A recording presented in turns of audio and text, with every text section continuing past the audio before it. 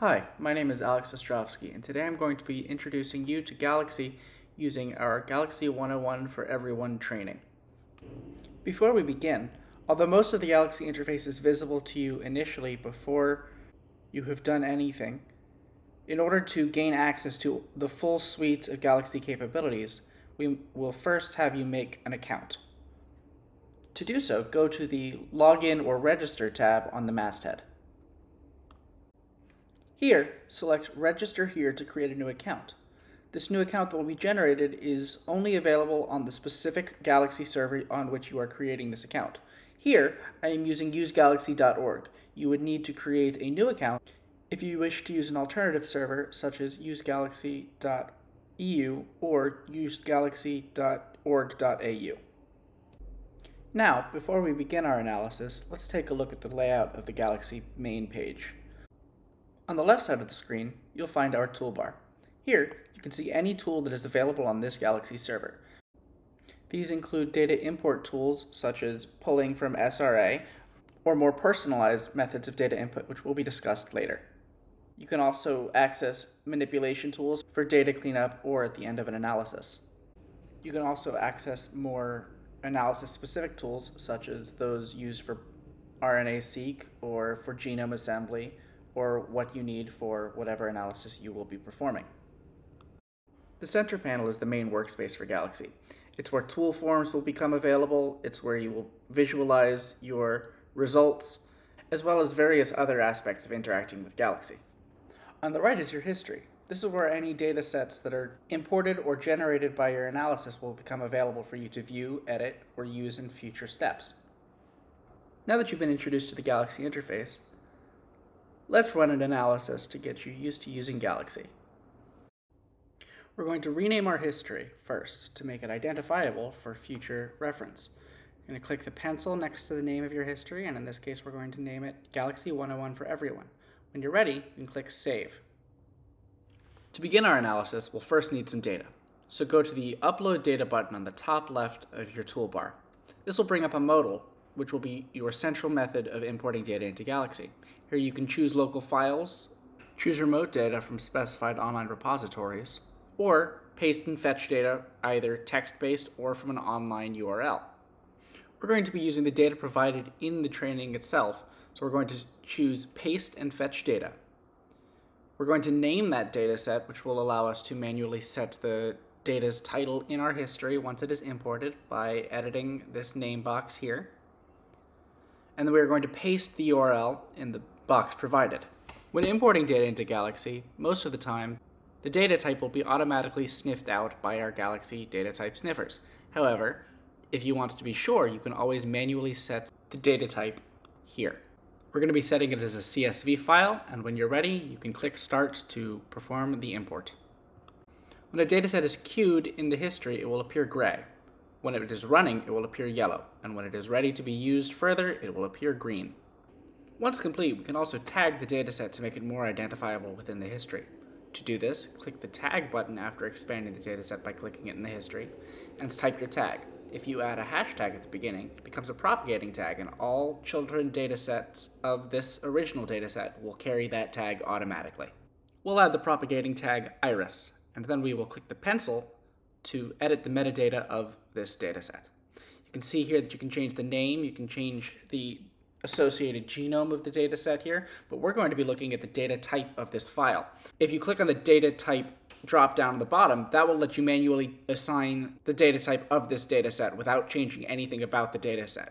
However, if you'd like to convert this dataset to another format, you can use the Convert tool at the top. Here, we're going to be converting this from a CSV file to a tabular file by using this. Select your chosen conversion and then click Create Dataset, and it will be generated in the history. And you can see here that the new child dataset carries the same tag. And once the conversion tool is run and we have our new dataset, you can click the pencil and rename that dataset. And so that it's identifiable, we're going to be changing the name here to Iris Tabular, and then clicking Save to make that change propagate. Now that we've converted our data to the proper format, we're going to run our first tool on it to begin pre-processing. We're going to look up Remove Beginning, which is a tool that will let us cut out the first lines of a file. We're going to remove the first line of the tabular file because that is a header line. You can view the file by clicking the I on the dataset in the history. Once that's done, we're going to click the pencil again to rename the dataset, and this time we're going to be renaming it to Iris Clean. And then we click Save to let that propagate. Now we can take a look at our new dataset by clicking the eyeball on the clean dataset. You can also click the dataset itself to expand it within the history to get a preview in that little window there. So this is what our data looks like after this step. Next, we're going to get a little bit more information about what our dataset contains by isolating the fifth column. We're going to look up the cut tool and cut columns from a table, cut out the fifth column. This file is delimited by tabs, and double check that we're using Iris Clean, and then Run tool when we're ready. This tool simply will create a new tabular dataset that just contains the fifth column from the original dataset. Now we can go look up the unique tool, use the new dataset that was generated, and that will isolate only unique entries within the fifth column. Then we can click Submit when we're done, and we're going to rename these datasets so that we know what they are within the history. So we're going to rename this one to be Iris Species column. And once this one's done, we're going to rename the unique one to say Iris Species, because that is all this new file contains, is unique instances of the species names. You'll see that there are 3 values within that column. Now we can also click the I on the dataset within the history to take a look at the dataset itself in more detail than just the preview that is shown when expanding the dataset. So this is the whole file. This is not the only way to generate this type of data from our original file, so we're going to show a different method of doing so by using the group tool. We're going to use our Iris Clean dataset, and we're going to group all of the species by the fifth column. The results will be the same as when we had run the previous tool. We're going to then rename this dataset Iris Species Group, because that is how we generated this, even though it'll be the same as the Iris Species file. If you want to rerun this tool, if you did something wrong, or if you want to rerun this same step on a new dataset, you can click the little rerun wheel on the expanded dataset in the history. Now we can get a little bit more information about the dataset that we have by using the same grouping tool to figure out how many samples per species are in the dataset. We're going to put in the same original Iris Clean dataset, grouped by column 5 for the species, but this time we're also going to insert an operation. We're going to get the count of all unique items within column 5 and then run against column 1. And this should give us, once we are ready to submit, all 3 of our species, but with the counts of associated instances. So this, once we expand it, shows that all 3 species had 50 instances. We're going to rename this to be Iris Samples per Species Group, and then we're going to click Save. Although the group tool is great for getting information about the dataset, Galaxy has another tool called DataMash, which allows you to run calculations against your dataset. So here we're going to get a lot more in-depth with the information we're going to be looking at. We're going to be selecting the Iris tabular dataset. We're going to be grouping by the field, which is, in this case, the column 5. We're going to sort by input.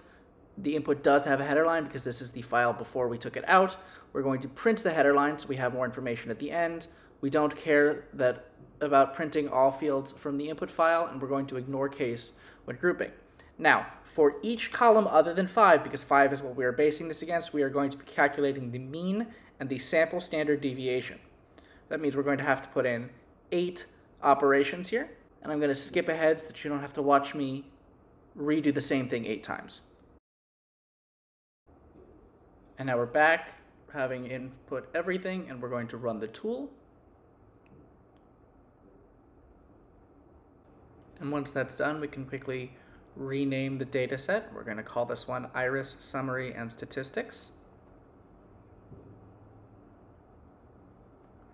And then we can click the I to take a look at what DataMash is calculated for us. And here we can see that for each column in the original dataset, we have been able to group by species and then find the mean and standard deviation for each, which allows us to see the mean and standard deviation for sepal length, width, petal length, and petal width. Galaxy is also fantastic for creating visualizations of your data. For example, we have access to the scatterplot tool from ggplot right in your toolbar. In this case, we're going to be using the Iris Clean dataset, which, if you remember, we removed the header line from. We're going to plot column 1 against column 2. That would be sepal length and sepal width, and we're going to label our axes as such and create a title for our plot, which is sepal length as a function of sepal width. We can customize our plots a little bit more.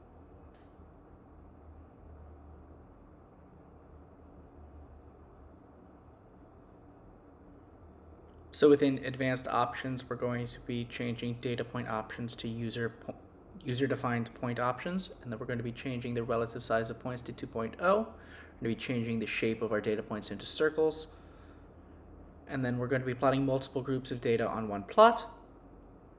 We're going to be differentiating these by column 5, and we're going to be setting our color scheme to set to predefined color palette. And we're going to add the additional output of a PDF file in addition to the normal PNG. Now, as many of you may have noticed, when I was running this tool, I accidentally set the column differentiating different groups to 15 instead of 5, which will cause this job to fail. What's really nice about Galaxy is it's very easy to fix these kinds of mistakes. I can expand a dataset once it has failed, and then click the rerun button to very quickly run the same job a second time with all of the inputs the same way I had them before, find the error that I had made before, which is in advanced options, and then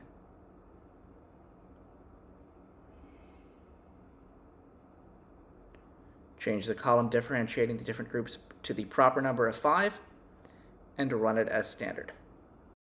And we can click the trash can on the failed datasets in the history once we know what's wrong and how to fix it, and we can rerun those to make them disappear from the history. These failed datasets can be retrieved from the trash can icon at the top of your history. And you can see that these new datasets have populated in our history, and they will run properly into completion this time. We can view our new graphs once the datasets have finished running by clicking the eye icon as previously. This is what our graph looks like. You can download these files as you wish.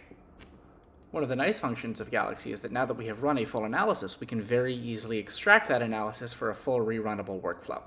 So we're going to go to the little drop-down arrow on the history and click Extract Workflow from History. This new screen shows all of the steps that were used to generate datasets within the current history. You can select steps to include or exclude by clicking the checkboxes next to their bubbles. And you can name your new workflow. In this case, we're going to be naming it Exploring Iris Datasets with Statistics and Scatterplots, so they can be more easily identified later. Additionally, during this workflow generation process, you can more easily check and uncheck datasets by clicking Uncheck All or Check All, as opposed to having to go and find specific ones. And when you're ready, you can click Create Workflow. You'll then get a message that says the workflow is created, but the screen will have changed. You can access the workflow you just created by clicking the Edit or Run Workflow buttons on this pop-up, or you can click the Workflow tab to see it in all of your workflows. Here you can run your workflow directly by clicking the Play button, or you can edit it by going to the drop-down button and then selecting Edit. Now in the workflow editor, you can fine-tune your workflow by specifying which outputs should be hidden within the history or shown within the history when run.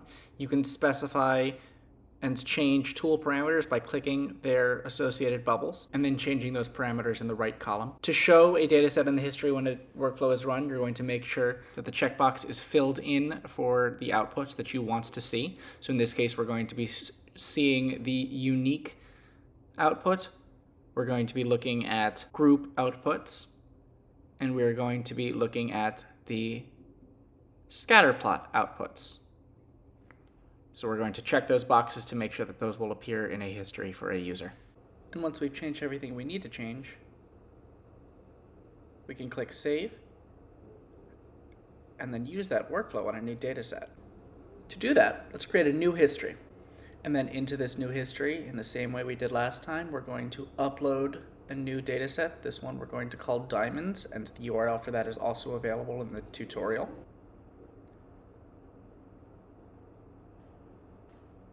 And then we will click Start in order to get it to upload onto our Galaxy instance.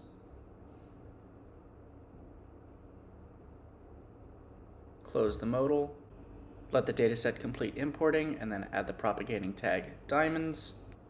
And although I forgot to here, you can click the pencil at the top of your history to name that again, so you might want to name it Diamonds or something more identifiable. And when you're ready, you can go to the Workflows tab at your masthead and access the workflow we just created. Then you can click the play button to access the workflow form. You can either run as default with new datasets there, or you can click to expand and access all of the individual tools to manually change parameters or view them. We're going to open up the scatter plot tool, find the plot title, and click the pencil to be able to edit the title. We're going to rename the plots to diamond price as a function of caret with cut as a factor. We're going to change the labels for that. So for the x-axis, we're going to call that weight of the diamonds in caret. Then change the y-axis to price in US dollars. And when we're ready, we can scroll to the top and click Run Workflow. And once you click that, your workflow will be run against your new input dataset, and you'll see the workflow invocation page here, which will show you the status of your workflow. And then as they load in, datasets will appear in your new history. You can also share or publish your histories once you have finished it to make it more easy to see a completed analysis rather than just a workflow. You can go to the caret in your history and click Share History, and then you can make your history accessible, which means that if somebody has the URL, they might be able to view it. You can specify who has the ability to see the history. You can also make the history directly viewable in the Shared Data tab from the masthead. These shared histories will be available on the server on which you shared them. And with that, we have reached the end of this training. Congratulations. To summarize the key points, Galaxy provides an easy-to-use graphical user interface for complex command line tools, will keep a full record of your analysis in a history, generates workflows which will enable you to repeat your analysis on different data, can connect to external sources for data import and visualization purposes, and provides ways to share your results and methods with others. Thank you very much for using Galaxy, and have a nice day.